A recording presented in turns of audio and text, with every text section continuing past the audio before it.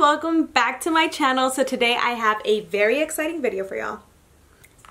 I have the Eman x Catrice collection in my hands. If you want to see some swatches, if you want to see how these babies work, how they apply, what my thoughts and my opinions are about it. So if you're interested, just keep on watching. I'm super excited because I'm bringing you guys the Catrice x Eman collection, which it's great that, you know, like their packaging is super cute. They're like the cardboard boxes, you know, they have a little magnetic clasp, and she came out with a set of 3. You know, a cheeky palette, an eye palette, and a highlight palette.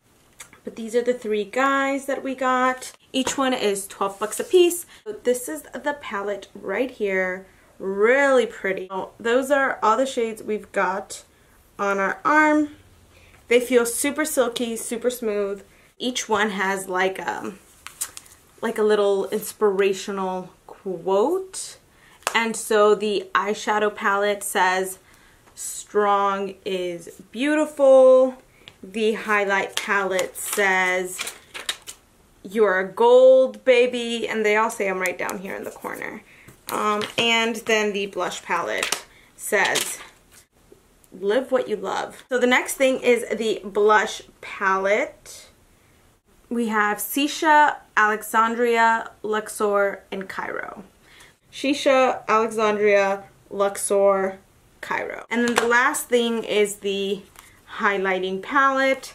And we've got, oh, and also all of these come with mirrors.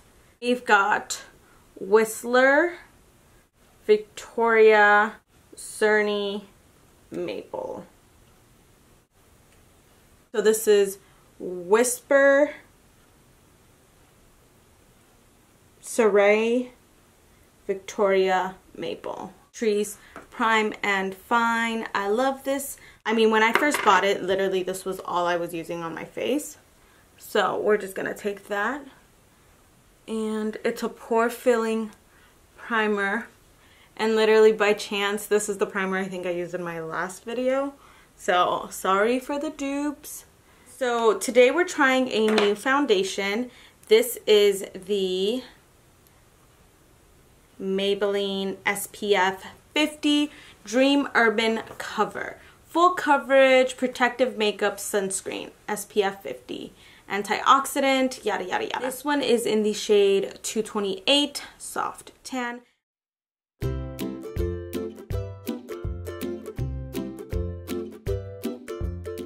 Though this is supposed to be full coverage, I don't feel like this is full coverage because, as you guys know, I have like redness a little bit in my skin right here, and it's still visible.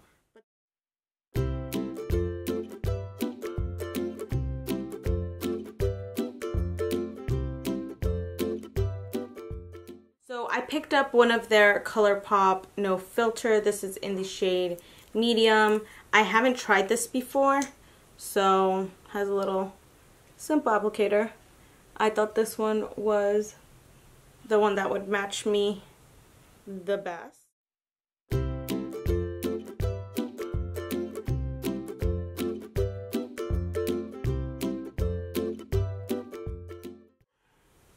I'm okay with this concealer.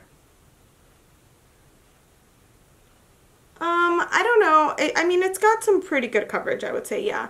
And it's not creasing immediately under my eyes. I'm going to take my e.l.f. Perfecting HD powder. This powder is really, like, smoothing, I would say. And I know it's white, which I tend to be a little bit more hesitant about. But I do feel like it's a pretty, it just does a really nice job of mattifying. It does a really nice job of, smoothing out. And then to set the rest of our face, because this is, it's not sticky, but it's definitely not a matte, but this is in Radiant Beige, and it's the Prime and Fine, Catrice Cosmetics Prime and Fine. They only have like 1 shade per thing, so this is this guy.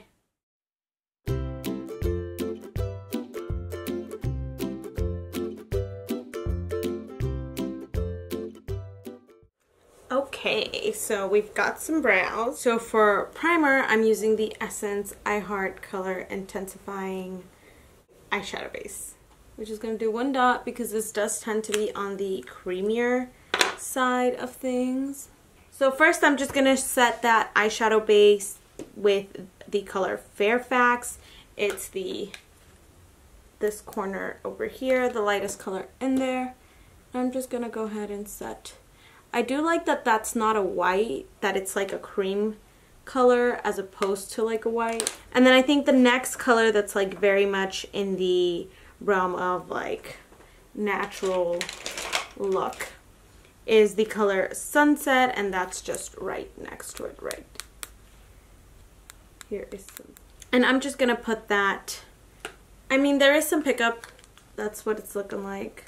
I don't know if you guys can see that after tapping my brush in there, but that's nothing out of the ordinary in my opinion. I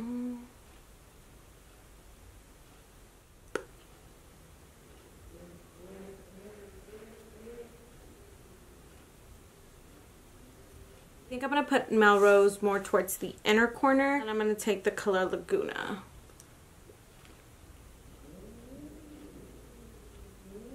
Oh wow, this has like a peach iridescence to it.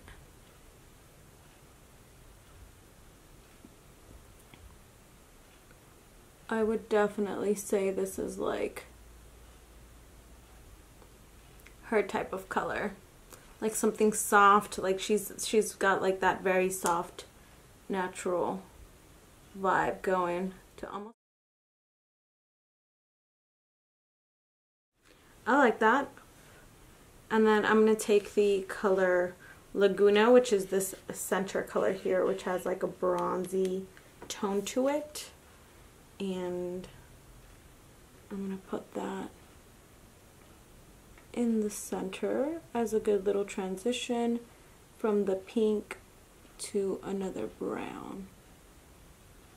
It's not showing up as much as the peachy toned one.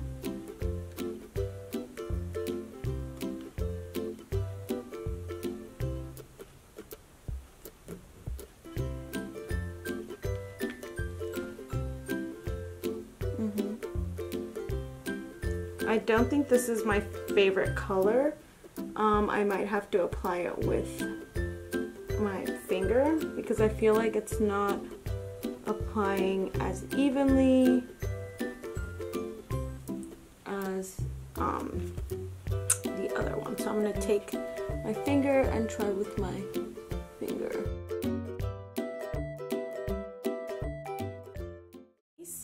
That's beautiful. It's like this brown copper shimmer. It's beautiful. That's a fantastic color. And I'm just going to blend this in a little bit more with that shade. Use that brush and the color Sunset, which is the original crease brush we were using, and just kind of add that back in because I feel like we've lost some of that color a little bit. I'm going to use the color Runyon. It's this like plummy brown right here. But I want to go kind of light.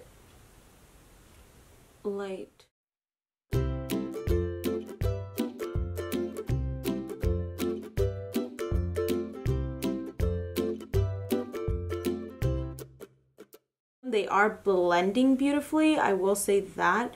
Even though it is a more dry formula, they are blending beautifully. And then I'm just going to take a small little pencil type of brush, that same Runyon color, and put it down by the lash line.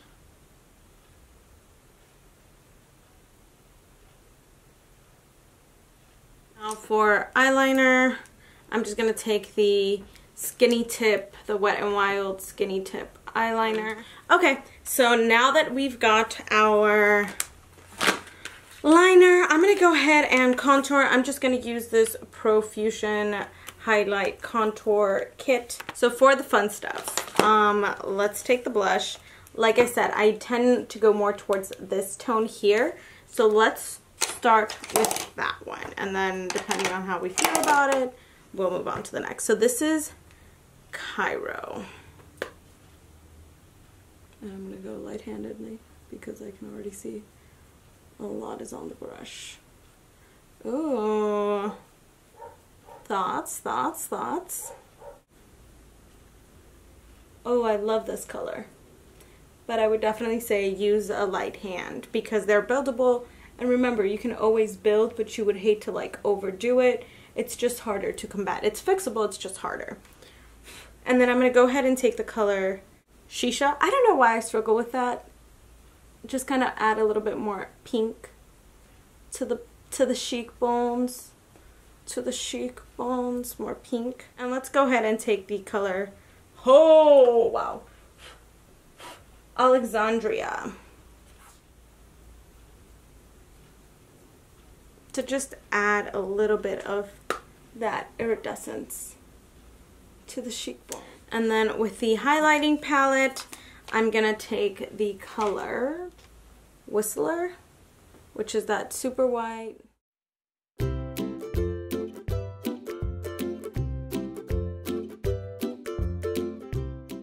And then I'm going to take the color Suade. Okay. A little bit on the frostier side, which is not bad. It just means that, you know, you're going to be, bam, having people wear their sunglasses indoors. And like I said, this formula is a lot more dry, which, wow, that's a lot. I'm just going to softly, you know. I'm going to curl my lashes and I'm going to use my all-time favorite mascara, which is the Catrice, not Catrice, the Essence Volume Stylist, the pink bottle, because they have a couple different versions of it. So for gloss, I'm just taking my NYX Suade lip liner in the color Stockholm. This is one of my absolute favorite colors and formulas.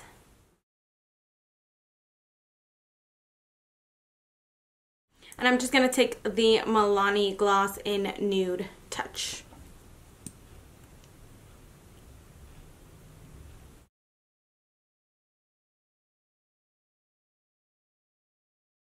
Next, I'm going to take the Wet n Wild Matte Finish Setting Spray.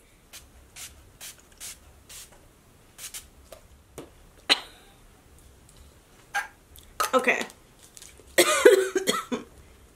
I don't recommend this shit. It has such a strong chemical scent. Ugh. Okay, so final thoughts on this Catrice Eman situation.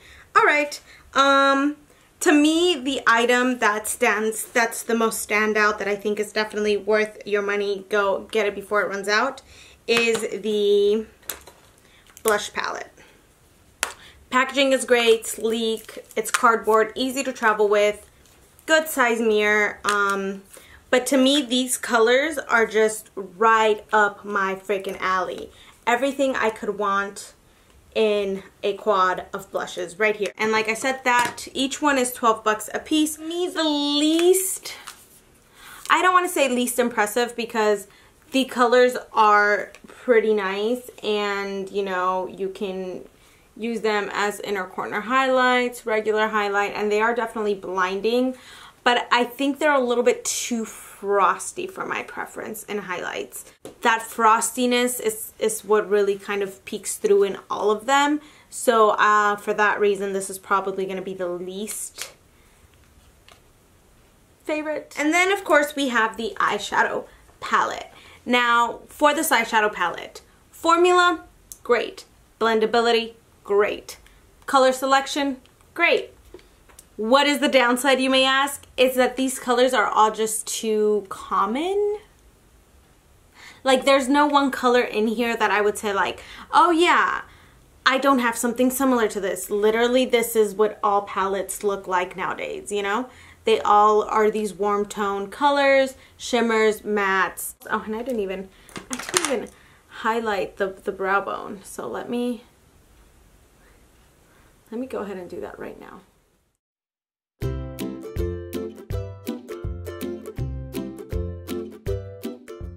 It's a great palette for a beginner. I think that if you're a beginner, it's affordable. 12 bucks, can't beat that. 12 bucks for 9 colors. You're paying a little bit more than $1 per shade. As far as formula goes, check. As far as, you know, pigmentation, check. As far as blendability, check. Ease of use, check. If you're a beginner, this is for you. No lies. If you don't know how to do eyeshadow, this is a great place to start. If you don't want to overspend, this is a great place to start once again. But for me personally, it just has too many of the colors that I already own. She is very much a person who does more natural looks, and for that purpose, I think that she definitely hit the ball, or she hit the mark with this palette. This palette is fantastic for that concept. Okay, so with that, we now conclude this video. I hope you guys enjoyed it. I hope you get, you know, to see me play with some of the colors, and you can see for yourself the applicability and see if this is something that you think you need. But I think that sums up this video. Thanks for watching, and until next time, bye guys.